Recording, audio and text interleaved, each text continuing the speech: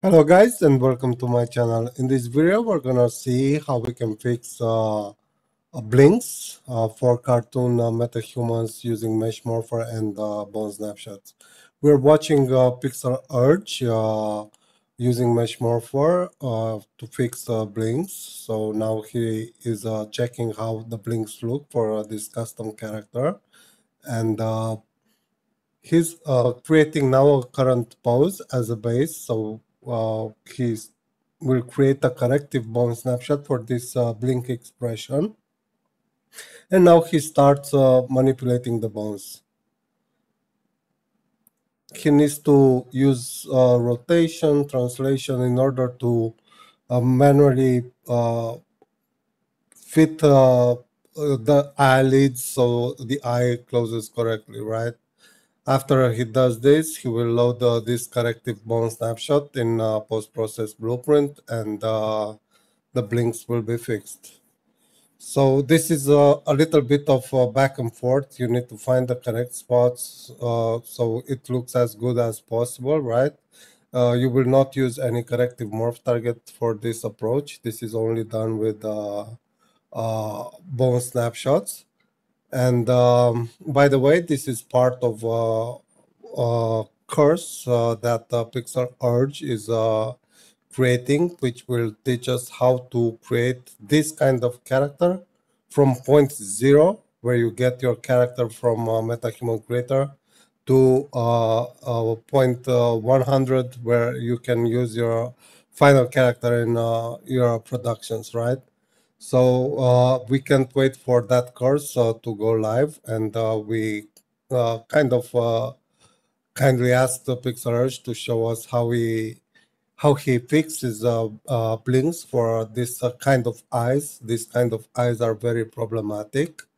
So we're very grateful that he shared this video with us. And now he's still trying to fit to make the eyelids look good. So he uses rotation along with translation. This is a personal choice. You can do it. You can make it look the way you want, or it's maybe character based on character. You know how your character has the eyes for. But for this character, Pixel Urge chose to create these eyes and make the blinks work this way, right? So it's a personal choice how you make it look in the end. So now he's trying to make it look as good as possible. It's a little bit of back and forth.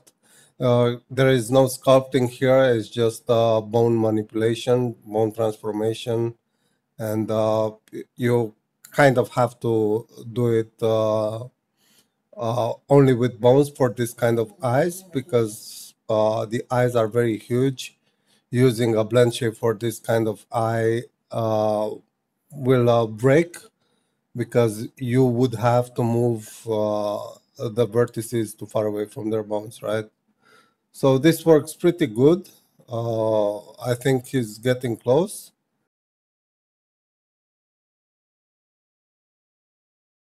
I think he's done with creating the blink corrective, and now he's saving the bone snapshot corrective, and he will use this corrective to load it in a post-process animation blueprint.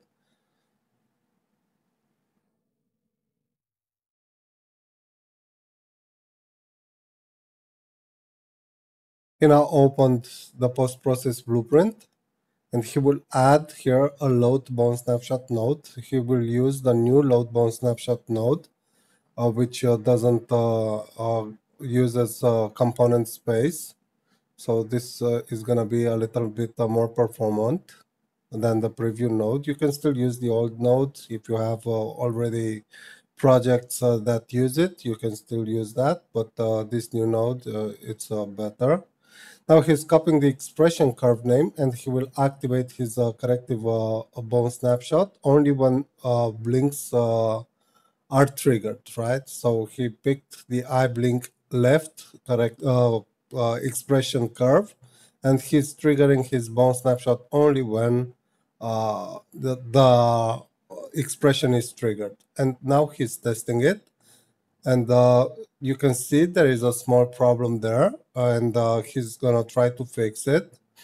Uh, he pushed the eyelids a little bit towards the head, and you can see the eye shell. It's very visible, right?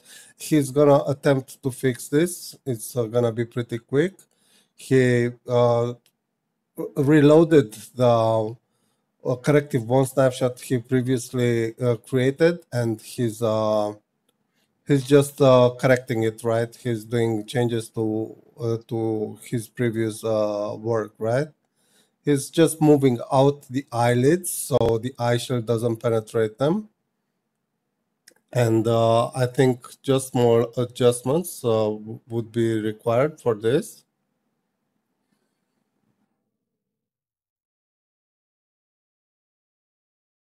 Okay, now he's gonna save the updated corrective, and he will overwrite the existing one.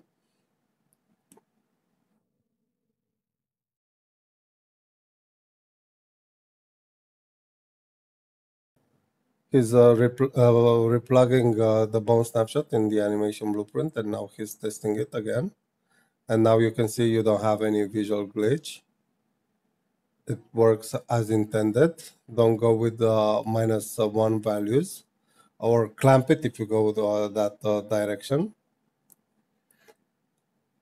And here we have the right eye as well fixed and tested in Mesh Morpher. And he's gonna test it in control rig as well, because we need all this to be available in control rig, right? So let's see the control rig. And don't forget, this will be part of a Pixel Urge course that he's gonna release pretty soon, which will teach us how to create this kind of awesome and unique meta-humans from scratch, right? The eyes work amazing for this type of character, and now he's testing the blinks in uh, control rig. So I think this is it, guys. Thank you for watching. I hope you find this video useful, and see you around. Bye.